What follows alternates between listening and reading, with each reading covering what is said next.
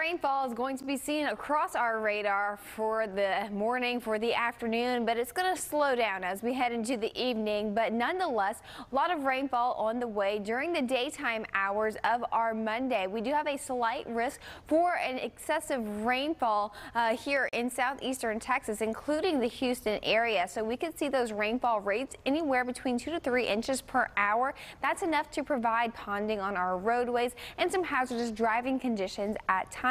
We can see these showers and storms start to train over the same location, and that's where we can see some minor street flooding and some road flooding, and even our creeks, our bayous start to rise up a little bit, our smaller waterways, maybe even out of their banks. So something to watch as we head into the end of the day today, going into tomorrow alike. This is our Tuesday outlook for excessive rainfall. We're in that marginal risk, and we continue to stay in that risk all the way through Wednesday with that chance.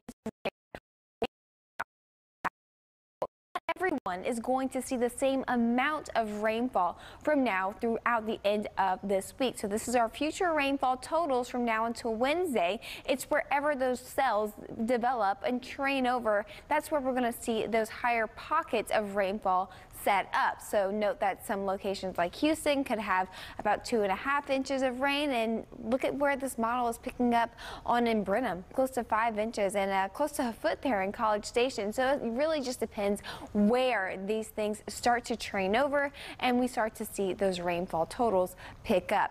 So anywhere between 1 to 3 inches widespread, I'm going to say 3 to 6 inches localized. Over the course of the next several days, we are seeing that chance of rain continue for us, and it's going to keep our temperatures at bay, however. So not a hot week ahead, but a soggy week ahead for us here in southeastern Texas. Now, Hannah.